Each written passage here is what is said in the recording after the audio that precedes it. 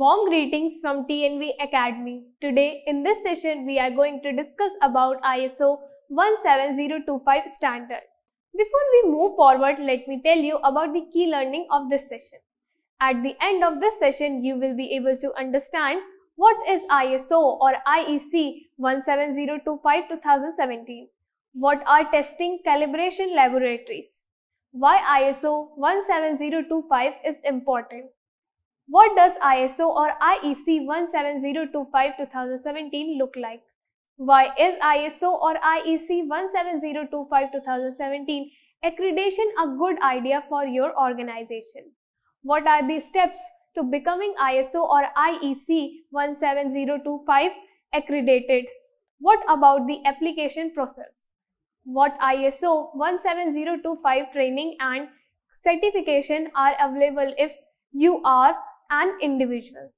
Now move towards our first question, that is, what is ISO or IEC 17025-2017? The introductory guide provides insight onto how ISO 17025, the main standard for laboratories, can help your company, why it is important, its basic layout, and what are the implementation intents.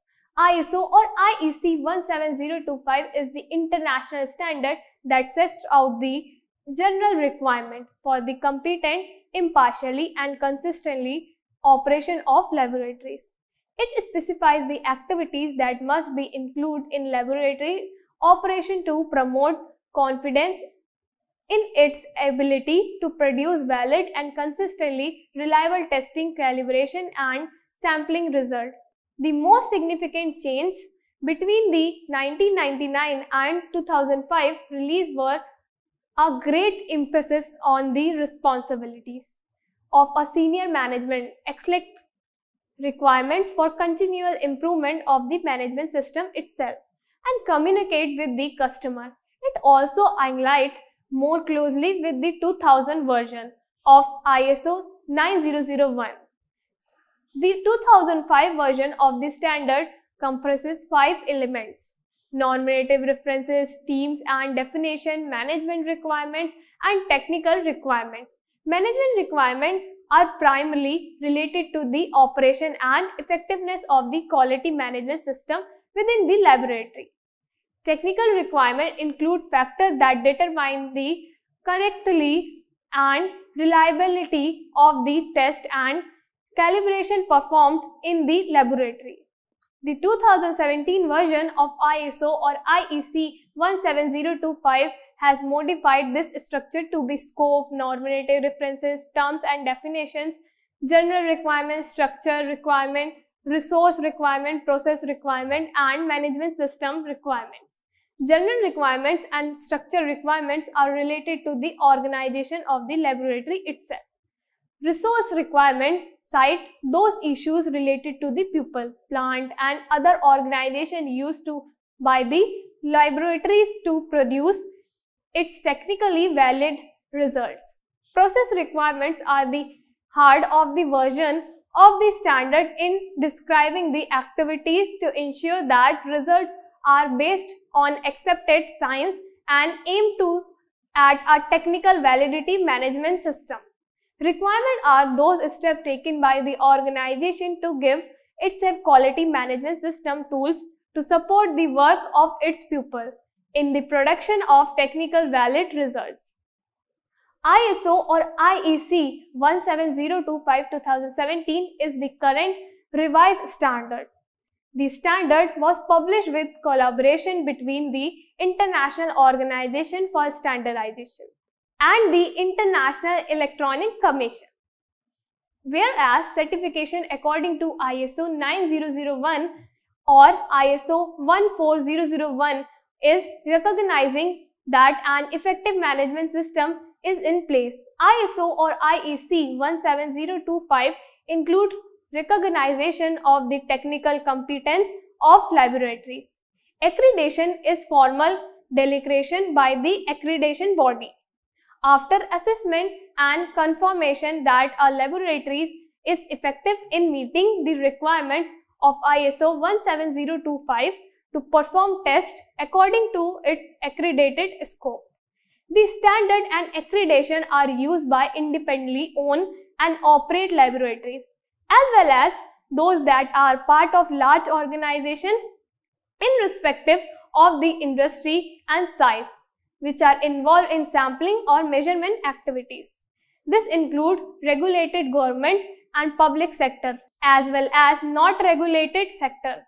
ISO or IEC 17025 together with ISO 9001 is the basic for ISO 15189, which specifies particular requirement for competence and quality as well as accreditation of medical laboratories. What are the testing and calibration laboratories? Testing laboratories determine the characteristic of an item of interest and for conformity assessment. An example is testing a clear sample, the item of interest, to see if the amount of pesticides it contains meets the legislated limit. The conformity.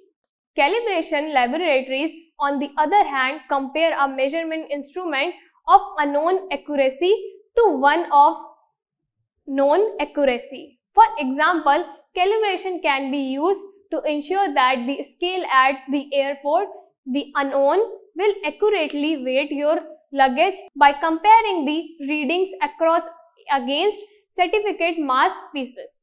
Why ISO 17025 is important? Laboratory sampling, testing and conformity assessment are crucial enabling factor for technology and trades. ISO or IEC 17025 assists in the harmonization of procedure and standard method, facilitates cooperation between laboratories and other bodies, and promote the acceptance of results between countries. Why is ISO or IEC 17025 2017 accreditation a good idea for your organization? The benefit range from strategy to external business to internal improvement. A few are highlighted here. Increasing customers' confidence. Accreditation to ISO or IEC 17025 2017 demonstrate that a laboratory is capable of providing consistently valid results, that the individual performing the work are competent, and that all accredited measurement results can be tracked back to the international system of unit or appropriate references. This is the primary objective for your customer so that results are accepted between countries. Creating a proactive risk-based business and quality culture, non-reactive. Define activities, policies, and quality objectives are the foundation for the strategy direction of the organization. A current of risk-based thinking drives cost-effective operations and evidence-based decision making. The laboratories must plan action to address risk and drive improvement and ensure that major quality risks related to test and calibration are known and controlled, carried out the same way every time. Acquiring your laboratory's calibrity, your test and calibration method must be reviewed and audited to ensure that you are using the latest technology and documentation available. Assessment by a third-party accreditation body verifies that test and calibration are done correctly by trained laboratories professionals. Creating an environment of professionalism and pride. A third-party assessment in which auditors look over your shoulder and examine all your work is tough, but once it's over, the audit will feel a sense of accomplishment and pride. Third-party accreditation provides a sense of pride for the entire organization. What are the steps to become ISO or IEC 17025 accredited?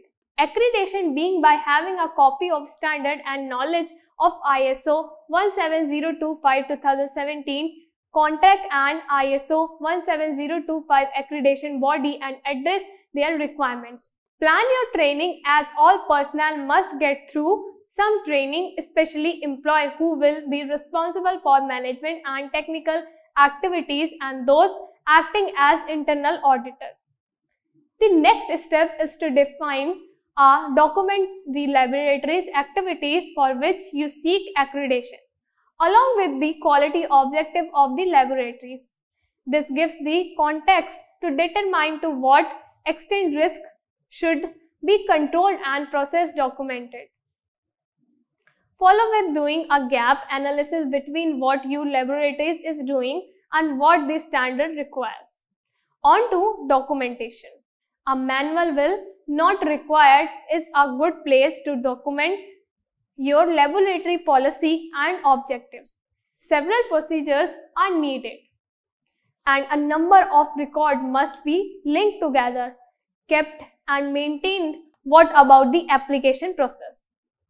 Before you can apply for accreditation, you must meet the accreditation body's requirements, have all the mandatory process documented, and have the records to show that the implementation is completed. You must have an activity internal audit program as well as records of all management reviews and methods validation. After a remote review of the documentation and activities, the accreditation body will approve recommendation and schedule the accreditation audit. The assessors generally like to see about 6 months worth of activities and record keeping objective evidence at the time of the audit before the recommending you for accreditation. What ISO 17025 training and certification are available if you are an individual? There are a number of training options recommended for various personnel. They are ISO or IEC 17025-2017 familiarization training before the start of an ISO or IEC 17025 implementation project. The implementation teams should be completely familiar with all of the subject matter contained in the standard. The intent of the standard and each clause should be fully understood as well as what documentation is required. Introduce the culture of a process approach to activities, risk-based thinking and evidence-based decision making. Other laboratories employees should have a basic understanding of the standard to start with, gradually adding more training and knowledge as time goes by. Additional process and management requirements training. This should include action to address risk and opportunities, activities, non-conforming work specification, corrective action and cause analysis, and control of data and information management, computer system validation. Internal auditor training. Internal auditor must be trained in accordance with ISO 19011. Internal auditors must know not only the standard but also how to conduct an audit. Certification for an individual is possible by doing ISO 17025 Lead Auditor Training course certificated by the Chartered Quality Institutes, CQI International Register of Certificate Auditor IRCA. Technical training. This includes method, validation and evaluation of measurement uncertainty training as well as quality control training. Some type of formal training is necessary for personnel who are responsible for the quality of results being reported. Friends, now we have come to the conclusion of this session. I hope I was clear enough in making you understand about what is ISO 17025 and what are the benefits as of same. In case you have any questions or queries about today's session, then please feel free to put in your questions in the comment section and we will be really happy answering them. I wish you all the best from TNB Academy. Till then, it's me signing off. Take care. Goodbye.